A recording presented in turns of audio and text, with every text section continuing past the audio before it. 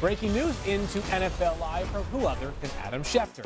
Giants All-Pro defensive tackle Dexter Lawrence reached an agreement today on a 4-year, $90 million extension that includes $60 million guaranteed. The deal makes Lawrence the third highest paid defensive tackle in the NFL, tying him, by the way, with Deron Payne. What do you make of this one, Mina? This guy has been unbelievable for the Giants. Yeah, this is an absolute no-brainer for New York. Dexter Lawrence has been so dominant for them on the inside, stout against the run. He's the third most double-team defensive tackle in football because of how much he gets after the quarterback. You know, when they drafted him in 2019, this was the Dave Gettleman era. We know how much he loved his hog mollies, he called them, with pick 17. Field, I'll put my hand up.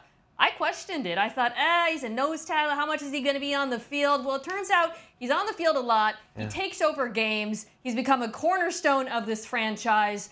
So this, to me, was an obvious decision. And now, in the same town, Quinnen Williams is probably up next. Yeah, I was going to say, Quinnen Williams smiling wide right now, Mina. Don't forget that pick that the Giants used on Dexter Lawrence, 17th overall. That was the pick they got in the OBJ trade, the one in which many thought they did not get nearly enough. Seems like it has worked out pretty well there for the G-men.